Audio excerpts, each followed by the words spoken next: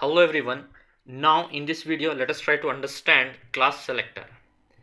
Now say I am creating a class. So how do I create style with class?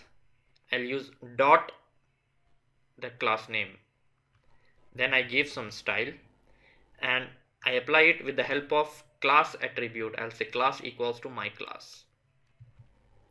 Now you see that these are two different elements but class name is same. So this is allowed.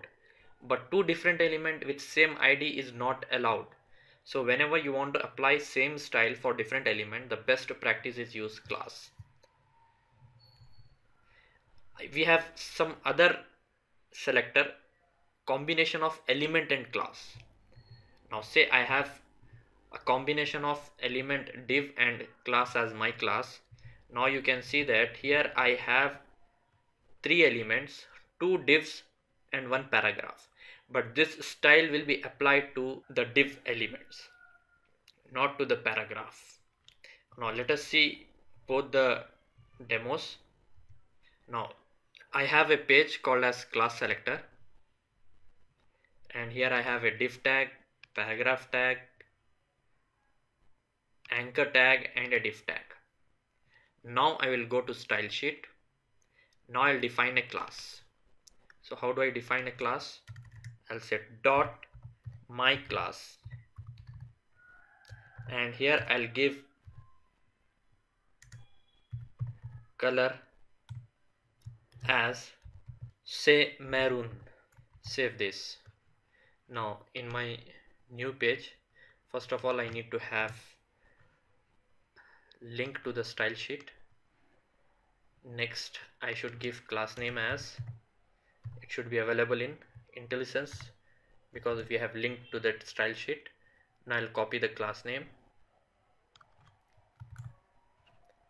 I'll apply it to the paragraph tag, and I will apply it to the anchor tag, and I'll also apply it to the other div tag.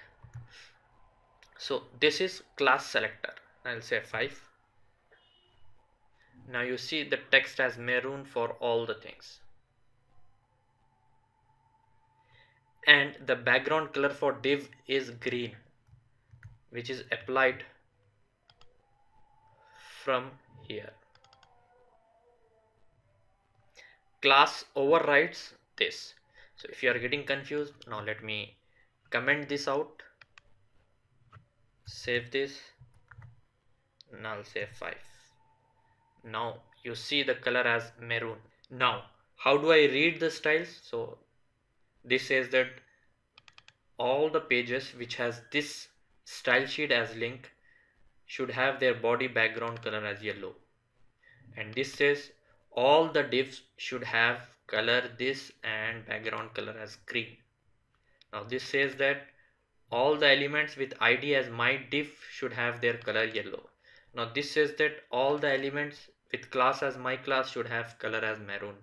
Now what I want, div dot my class, I say all the elements which are div and class as my class should have maroon. Now you see that what will happen, this color will be maroon and this color will be maroon.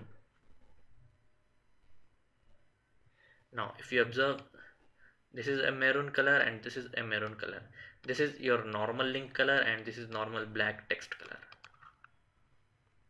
So this is nothing but your element dot class selector. So you have various combination. Depending upon your scenario, you need to use it. If you are a programmer, you need not to worry much about this.